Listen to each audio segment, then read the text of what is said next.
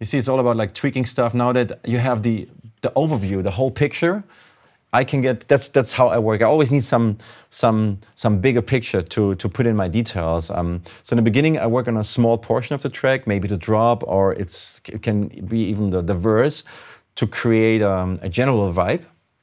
And then from that, I evolve the whole thing into like a full arrangement, and that happens very quickly. So even if it's very rough, I try to like copy paste stuff and to see what's going on, and I have kind of a structure in front of myself. So and then I know, okay, at this part I could maybe add this, and this part this and that. So you see, once I had the full arrangement, I realized that, okay, for the second verse I might need some more stuff here, and so I put in the strings and the strum section and also the transition to make this whole part a little bit different than the first verse. And it's as I said before, it's constantly building up in the track. There's new elements coming in. The same for the second breakdown, or for the middle 8 part. When it comes to the final build up, so we have a new guitar section here.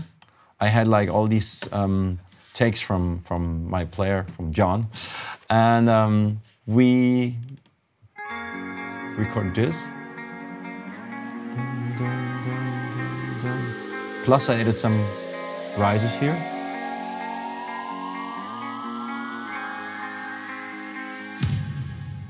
Very nice. So and it's different from the first build up. So still we are like having variations in the track. And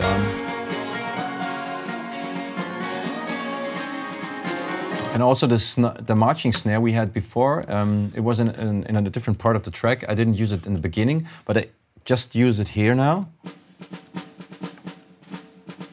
It adds a little bit of... So it keeps the groove, and it builds up into the final drop.